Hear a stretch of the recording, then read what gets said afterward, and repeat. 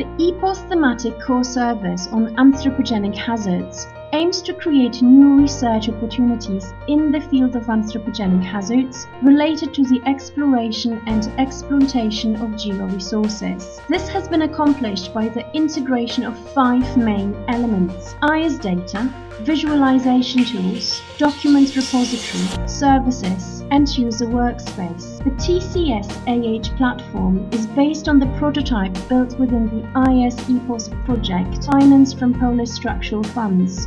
The platform is being developed further within the EU Horizon 2020 EPOS IP project. The TCS is designed as a functional e-research environment.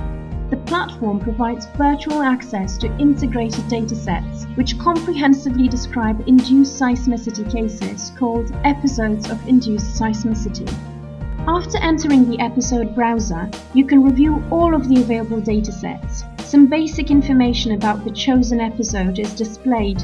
You can view data graphically on a map, including earthquake locations, mine areas, station positions, and mining advanced polygons, and depending on the selected episode, reservoir shoreline, borehole trajectory, fault positions, focal mechanisms, and the data stored in a GIS format.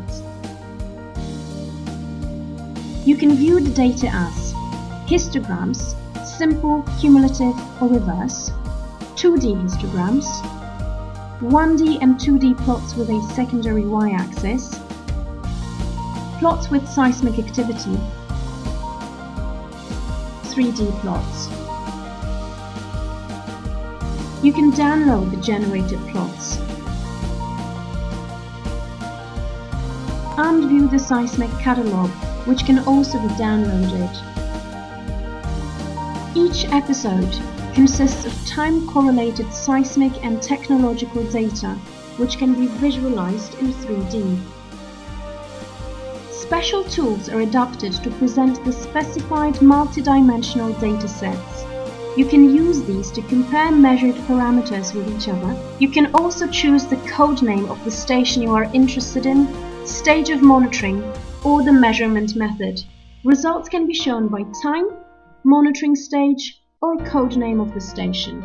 Detailed documentation is provided for each episode. For example, articles, reports, images, book sections, conference or workshop items. The IS EPOS platform provides seamless access to integrated services. You can use low-level software services for data browsing, selection, and visualization. These include the magnitude conversion tool, which can be used to establish relationships between different magnitude scales, the GDF and catalog export tool, which allows you to export data as a spreadsheet file, the waveform download tool, which allows you to select parts of continuous waveforms for specific dates and stations, and there are other tools too. There are a number of high-level services for advanced data processing.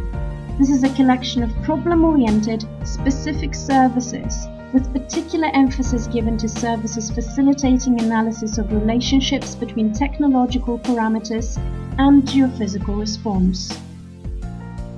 You have a workspace to store data along with the preliminary and final results of the processing. The workspace can be customized by creating folders. Files can be moved or renamed, and folders can be deleted. You can download files. Files can be used in services and visualization tools. You can upload your files to the workspace and then process the data using the TCS platform tools. TCS will provide the public sector with expert knowledge and background information.